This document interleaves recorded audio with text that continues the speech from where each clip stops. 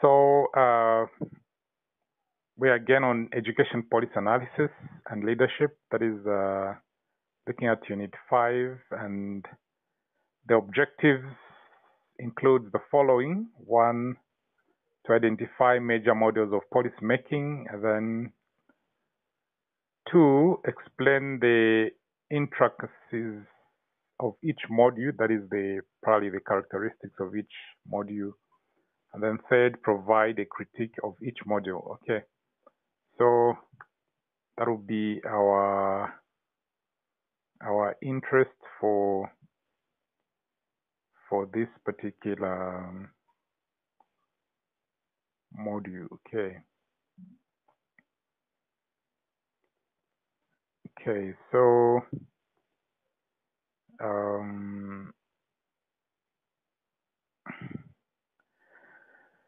so we have some questions for reflection on it. The first one, they're asking, why do we have policies? 2nd, who makes policies? 3rd, for whom are the policies meant? Then 5th, what are some of the procedures followed when formulating policies? Any attempt to those questions? 1, 2, 3, 4, 4, 7. Okay. So, starting with the first one, so why do we have policies? I think there's a number of things that come to mind. I think first and foremost is to kind of to set expectations as far as when we're implementing a policy. It is going to clearly spell out basically a solution to a problem, and it's going to show us, I guess, the how to do that as well. And then when a policy is in place, it's also there to hold people accountable to follow the policy and make sure that they're kind of in compliance with what has been outlined. Okay. Yeah, it's like a roadmap, I guess, for what needs to be done. Okay. Then the next one. Okay. Who makes policies? Well,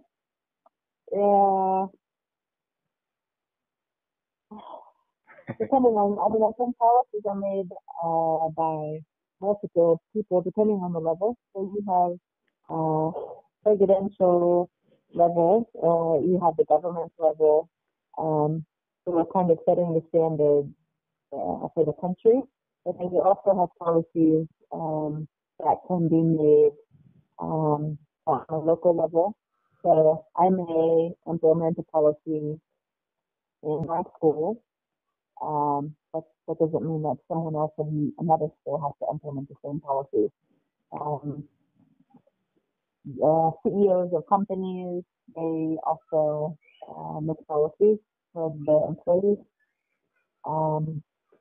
Boards of companies, boards for schools also implement policies and make policies. Okay, great. So then for whom are the policies meant? What are so the policies are meant for I guess all of the parties that are involved, because one, even though making a policy, it's also going to it's also for them, because it's going to hold them accountable for their leadership and how things are run. It's also for the subordinates who are either working in the government, if they're working in a corporation, in a company, and then it's also for the general population, the general public, for society as well. There needs to be some law and order so that the stakeholders, if we're talking about students, so that the students and all of those people are going to be benefiting from the implementation of the policy. Okay. All right. So,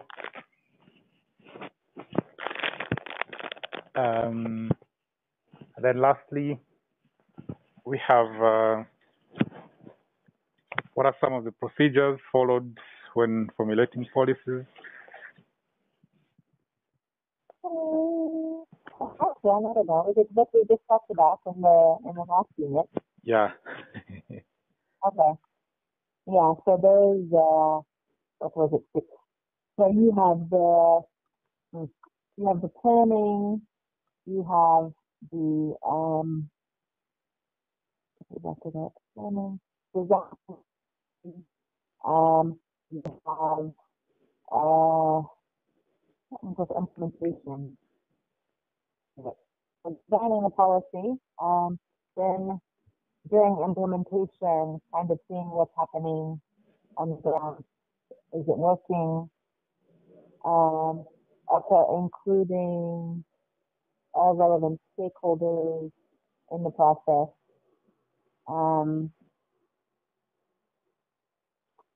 And then involving the policymakers in the process, or maybe the stakeholders in the process from the beginning, so that it's like it's a baby, not like you just say, okay, this is what we decided, now you need to do it. Okay, great. Okay, great. So at least, yeah, it's true. Why do we have policies? Of course, policies are made. We've always talked about this. You or we or they develop policies because they want to address existing challenges. They want to respond to opportunities existing. They formulate policies, or policies are formulated because they want to have the guiding principles in terms of the day-to-day managing of a particular business or situation which is at hand. Like you said, policies can be done they can be done at the national level, which are called public policies, and usually the people responsible there are the politicians and the technocrats, isn't it? And policies are made for the people, for the general public, if it is public policies, and then for private policies, policies are made for first to guide the employees in terms of operations. Policies may be made for the purpose of guiding the organization in responding to its clients and its competitors, its area of specialization. So that is more reason why policies are made. Then for whom, I think we have addressed that question in the previous answers we're giving. And what are some of the procedures? Of course, planning, designing, is it implementation, ensuring ownership, stakeholder involvement? All those are quite key. All right. We now move on to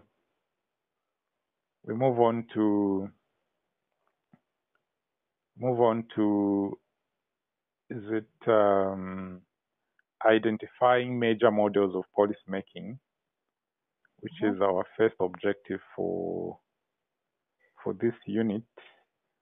So the first model is called incremental policy model. Incremental policy model.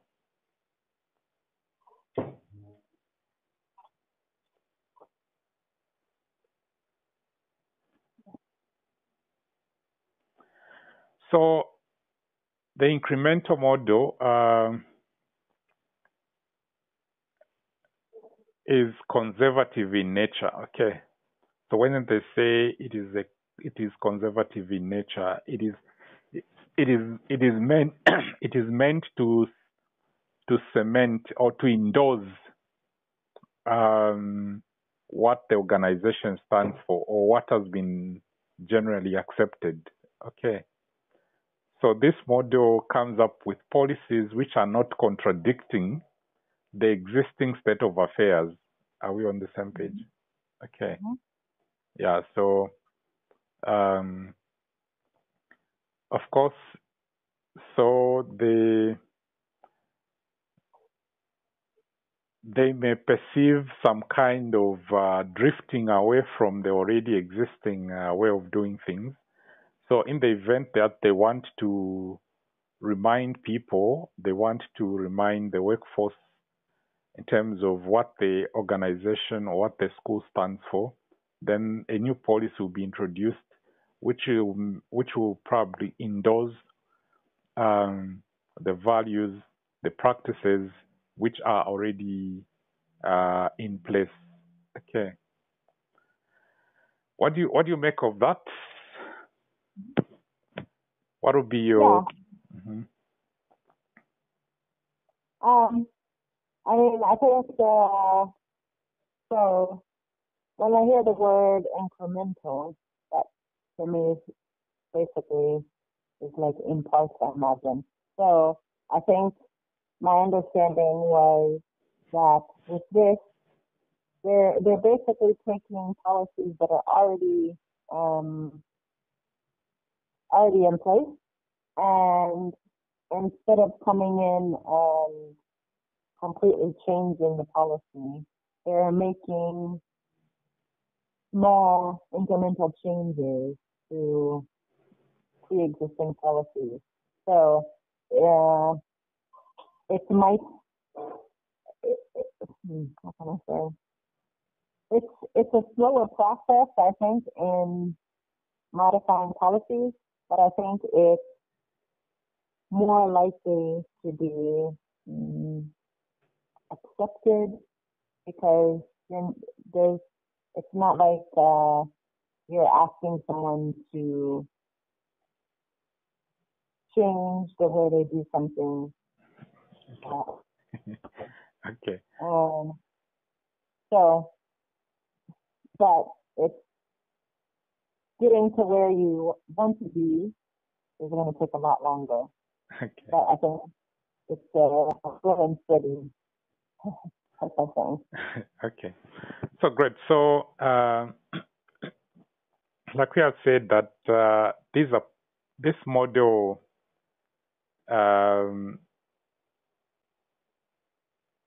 according to the module is saying that the past policies are accepted as having some legitimacy, and these existing policies are seen to have sunk costs, which discourages innovation. Incrementalism has proved to be an easier approach than other approaches. Okay, it means that it doesn't take a lot of time. It doesn't encourage some kind of thinking outside the box in terms of what people are already doing. Okay, it endorses. It just reminds them that this is a path we are supposed to take. Okay, and of course, such kind of a model, in terms of, you may find that it may not be so tedious to come up with a new policy because you already have some practices in line with the same policy that you are coming up with. Yeah. Okay. Now, in terms of its critique, what criticism is leveled against this? They're saying that the model only looks at immediate problems and short-term solutions by taking one step at a time and leaves behind the overall issue for which the root has to be pulled. Okay, what it means is that the model does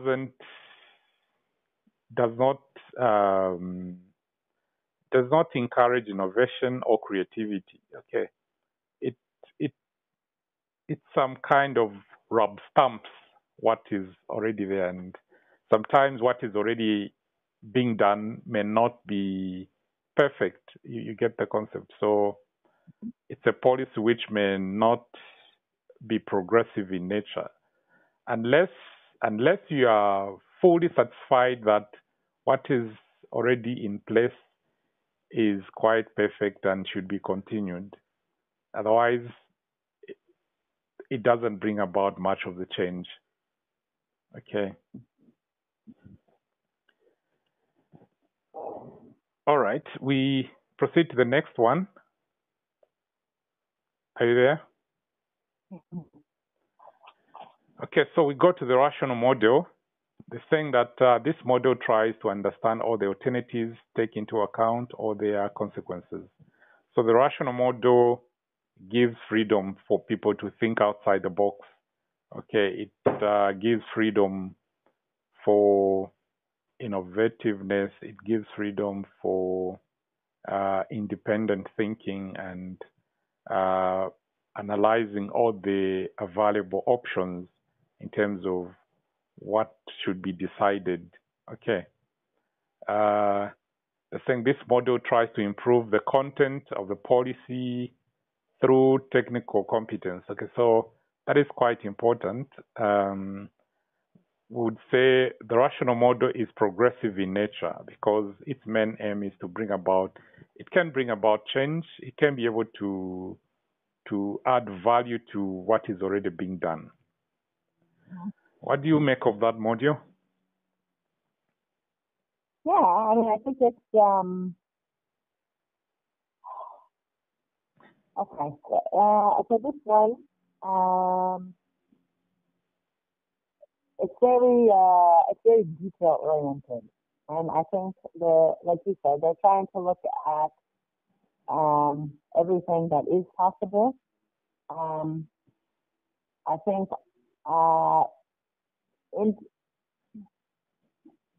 say in theory it's good. I like the whole thing about, okay, let's evaluate everything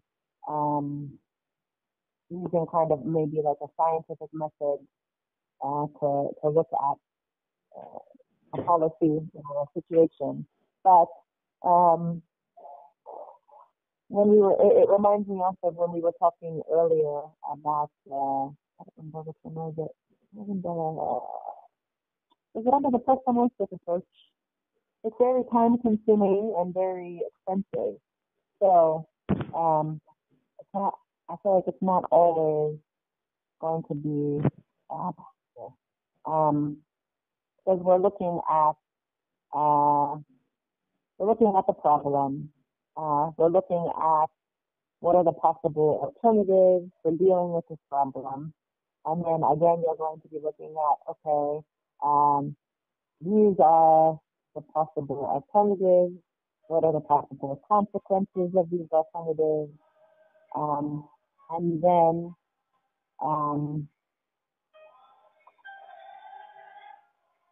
I think also it's when you're sitting down with a group of people, whether it's in a government institution, whether it's in a school, whether it's in a company, the people that are making the policies, they're not going to come to the table being objective.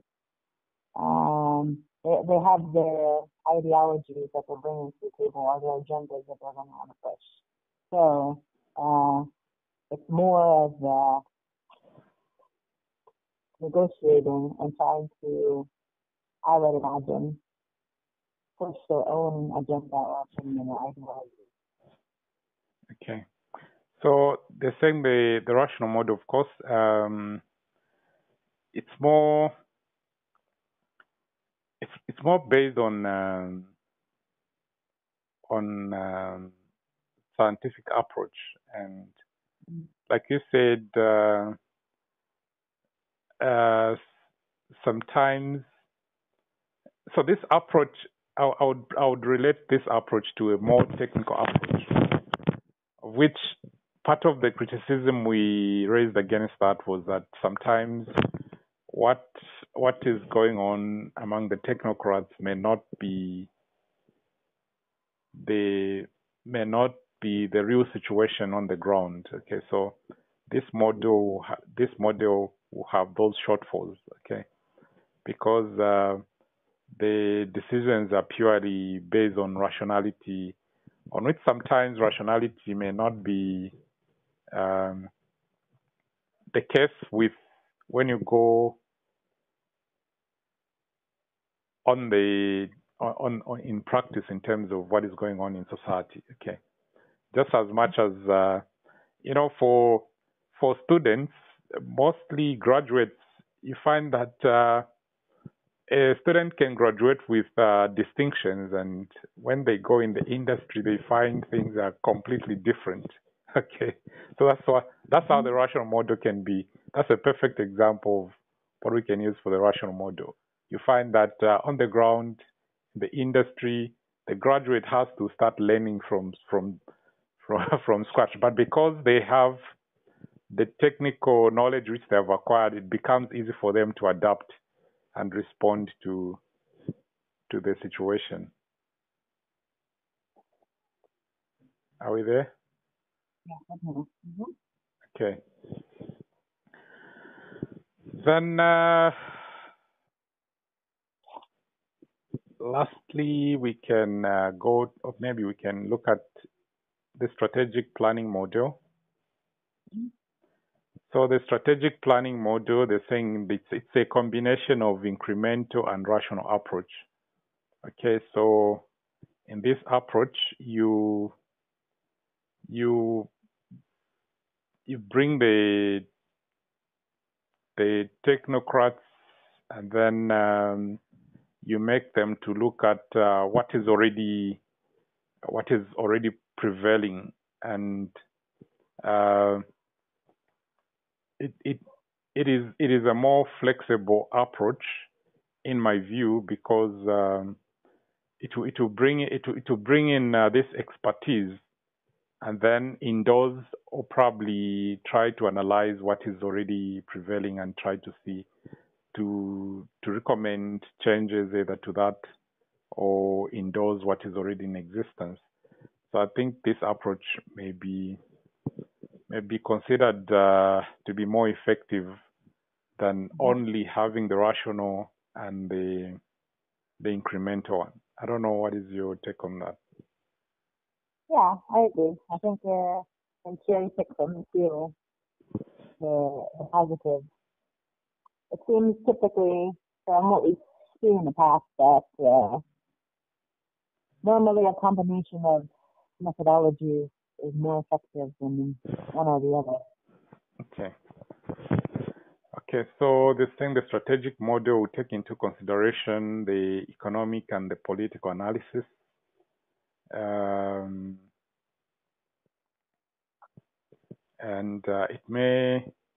it may accommodate divergent views from the traditional ones or from the conservative ones, because of the component of rationality which is included in it. Mm-hmm. All right. So, okay. So this is. Can we take a break and we